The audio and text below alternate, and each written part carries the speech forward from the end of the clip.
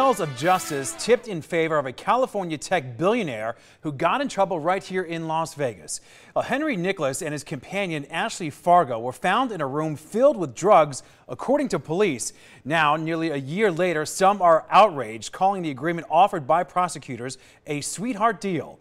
Well, 13 investigative reporter Joe Bartels is live tonight near the Strip to explain all of this. Joe. Yeah, Todd, that incident happened in August of last year at the Encore Hotel. As you said, there were various drugs found all over that hotel room, according to police. But some say $1 million donation and no jail time is a plea deal many others wouldn't get.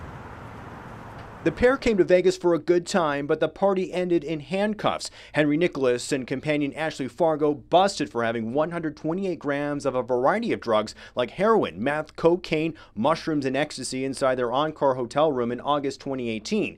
Their charges: felony drug trafficking, which some have served life in prison for. And trafficking is a much more serious offense than mere possession. Las Vegas attorney David Figler says the plea deal offered to Nicholas and Fargo is not like others he has seen before. Short of an investigation, I think that the call is to the district attorney to announce a policy that what's good for the billionaire is good for the indigent person, the person who doesn't have access to those type of resources. The deal includes no prison time, community service, 2 drug counseling sessions a month, and a total of $1 million donation between the pair to local drug treatment or addiction organizations. This money is desperately needed in our community, especially for addictions treatment.